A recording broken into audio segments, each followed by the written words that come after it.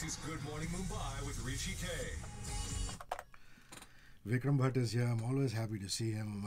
Wonderful to see you, Vikram. How's everything going? Good, Hrishi. Thank you for having me here. So I believe it's now officially 7 days since the trailer went out.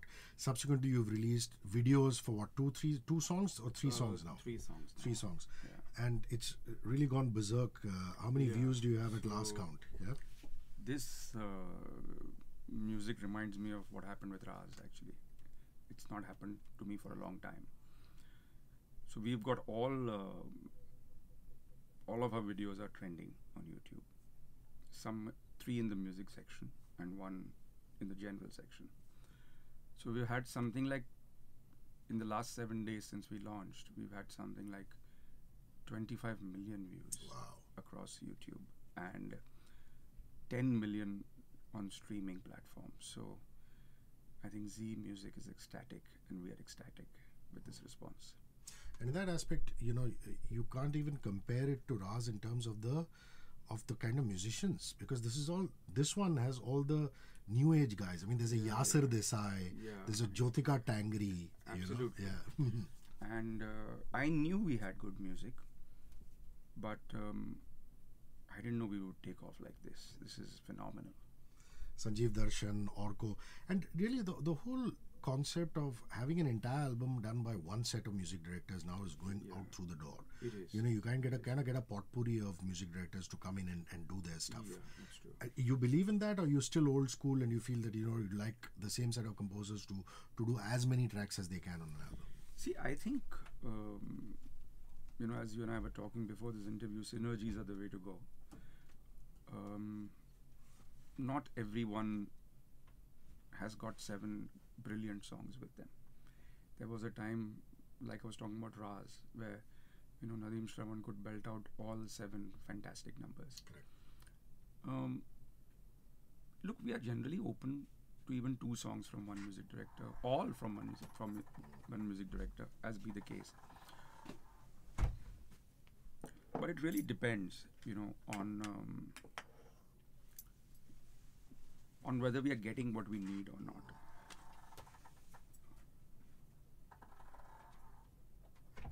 Another thing that has happened of late is that, you know, music directors have also got a style.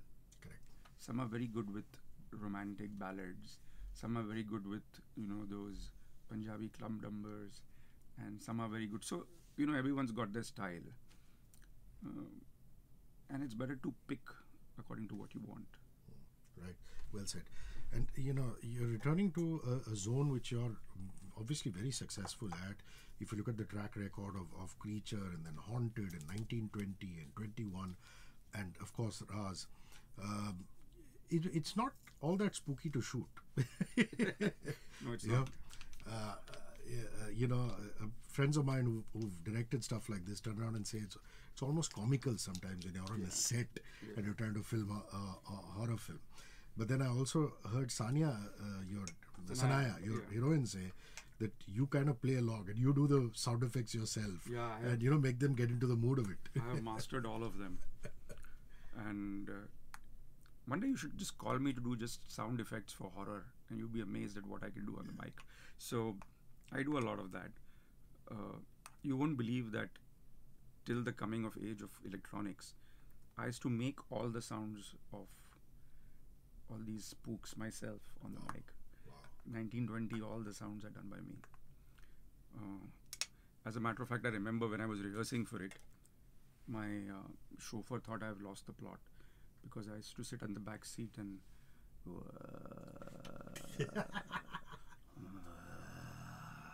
he used to say, "Ye kis pagal ke liye naukri kar raha hu main?" But now you have specialized sound effects. So, but you still do that when you're filming, right? You know, because those are things that you have to do on the post. Yeah. But while filming, if you have to give cues, let's say to Sanaya in this case or Shivam in this case, you have to do that. Absolutely. Because you know what, when you're shooting, there is nothing there. I mean, it's all going to come later with special effects. So there's just a green cloth, and the actors don't know what's in my mind, however hard they try.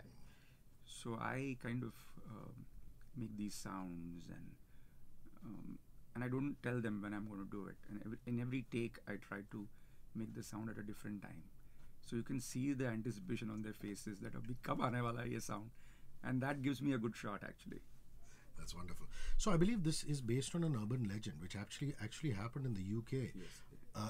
I allow you to tell the story. A guy who was accused of murdering his wife, and what does he say to the court? So this actually happened in the US, and so we've kind of brought two true stories together. What happened is that there's a very famous couple called Ed and Lauren Warren. Everybody knows of them. They are the couple of Conjuring. Okay, got it. Yeah. Of Annabelle. They are a very, very famous real life couple. So what happened is that they were called to do an exorcism on an 11-year-old boy who was supposedly possessed. Now they say that in this exorcism there was a man called Johnson, Arne Johnson, who was also present. And in the heat of things, he started shouting and he started telling the demon that was within this kid that, come into me. Leave the kid alone, come into me. And everyone present could swear that something happened, and it almost felt like something came into this man. A few months later, he killed his landlord. And his defense in court was that it's not him, but the possession in him. And there were a lot of people who actually gave witness to this fact, that we saw him getting possessed. But of course, the judge threw it out. But it got us thinking that if something like this were to happen, if someone is alone at home and there's a murder, it's obvious that you would be framed for it and nobody else. And if that should happen, how would you prove yourself innocent in court? So this whole legal system versus supernatural really got me going. So are you a rationalist in real life? Do you believe in the power of spirits? Have you called spirits ever? Or is it just cinema for you? So because I'm rational, I believe in spirits. And that might sound like a strange statement. But for all of us who believe that there is a soul, what is a spirit but a soul without the body? I am very spiritual, and spiritually they say that a spirit, what is the difference between a spirit and a soul? A soul has no identity of the person. A soul has no beginning or an end. But a spirit is a soul that is refusing to give away the identity of the person it has just incarnated as. So you still are holding on to it. You're still holding on to anger. You're still holding on to revenge. You're still holding on to something. And that is why you are not recognizing that your soul is much more than this earthly identity. I have learned transcendental meditation. I have learned how to talk to astrals, spirit guides. So yeah, I've been through this whole gamut. Interesting. And it's crazy because at one end you talk about this and the science of it. At the other end, you're going into the future, which is much before all these OTT platforms came on. You were already working on your OTT platform and really churning out stuff. And I'm sure putting a lot of your own hard-earned money into it. Yeah, it's all mine. it's all yours. So you obviously believe in the viability of building a large bank of OTT programs and films. See, that's what I think the future is. The future is the one who has the most amount of content to license out will be a rich man in coming times. Because see, everyone who we know, everyone is starting an OTT. There aren't as many makers. This OTT is a hungry beast that needs to be fed again and again. And you will need good content makers. You will need them. They're not there right now. So, that's the thing. So, I of course don't have pockets deep enough to make my own, to have my own licensed content. But I'm sure there are people out there who are thinking about it right now. And that's where you first worked with Sanaya, is that it? Yeah. Or did you know her from before? Yeah? Sanaya and I, of course, I mean, I had met her once or twice, but socially. But we worked on a web series together, and that's how we got to know each other. It's true. And it's an interesting character because, you know, she plays this lawyer who's trying to defend the guy who's been accused of murdering his wife. That's true. And then she herself falls for him. I mean, from whatever little I can make in the trailer. And Yeah. she goes through that whole web of deceit and intrigue and things like that. Yeah. So, your casting of her and Shivam, you're no stranger to have worked with stars like Amir Khan. Yeah. But you seem to be enjoying working with newcomers, semi-newcomers, or people who are not that massive. Yeah, I like to work with newcomers because I want to make a film and I want to make it. I also don't think that you become gold by touching gold.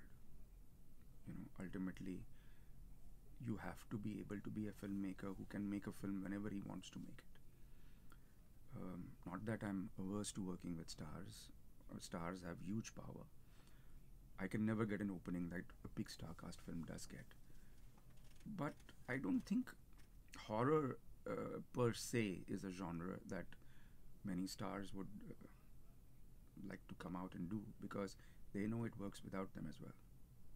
You mentioned The Conjuring. Would it be one of your favorites? What's some great horror films that you've watched and gone, wow, you know, this is amazing? I mean, there are lots of films like that I've seen and gone, wow. Blair Witch Project is one of my favorites because it's so simply shot and at the same time they don't show anything, but they just spook you so badly. Paranormal Activity, again, so easily shot. But my favorite horror film is my own film. I mean, it's a little pompous to say that, but I think 1920 was a film that really came out well. So Shivam, I mean, very little is known about him. How did you cast him? What does he bring to the table? What can we expect? Shivam is he is a newcomer, and he's an enthusiastic boy. He's a good actor. Of course, he's got a lot to learn, and I'm sure he will. But I see him as someone who's got a good future. So, in essence, the plot is about the murder of this guy's wife. Yeah. But, you know, does it also have something to do with the haunted house? No, so it's basically about a haunting in Shivam's house, and how because of this haunting his wife gets killed, and he gets arrested, and he's a young politician in the UK, and no one believes him that he didn't kill his wife, and so he tells this lawyer, he says, I haven't murdered, it's a spirit that has killed. And at first she just takes her bag and walks out. She says, you know, you're wasting my time. But then slowly she begins to realize that this man is telling the truth. But the whole dilemma that, or let's say the whole problem of proving supernatural in court, how does one do it? Yeah, that's quite interesting. So here she is, and then it looks as though he cheats on her. Yeah. Does he again say, in a lighter way, that was also the spirits that caused him to cheat? That's what she says in the dialogue. Yeah. She says, oh, are you going to say that this is not you and again a spirit? Please. She says, you know, he says, no, I'm not saying that. She says, thank fucking God. Sorry, beep.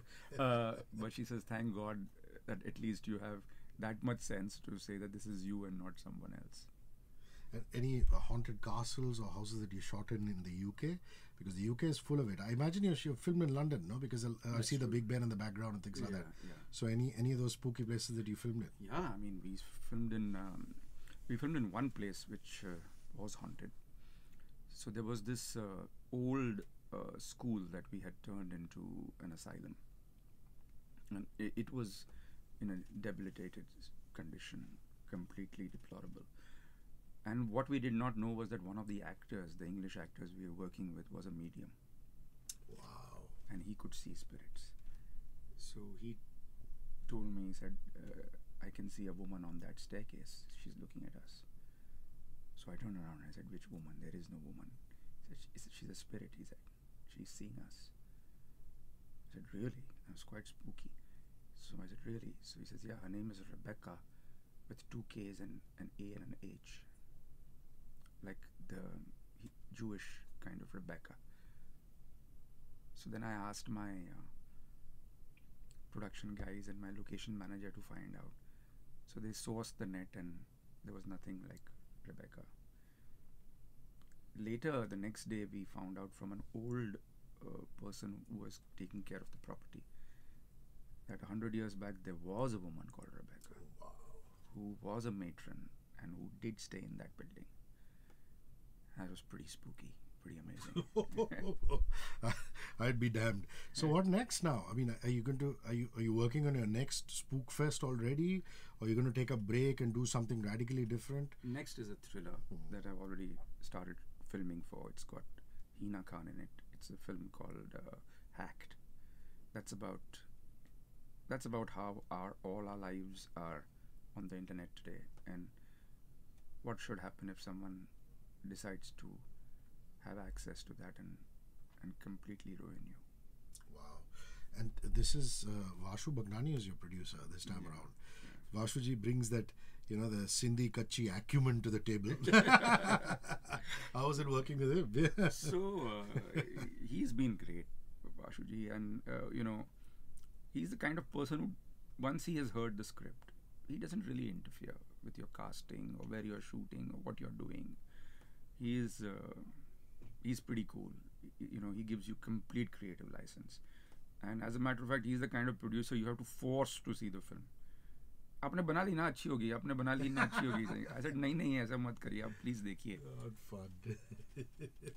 So, but it was great. He has given us a great opportunity here. Lovely. Vikram Bhatt, thank you very much. All the best for this one and Hacked in the future. Thank you for talking to Radio 1. Thank you. Cheers. Thank you, Hrishi.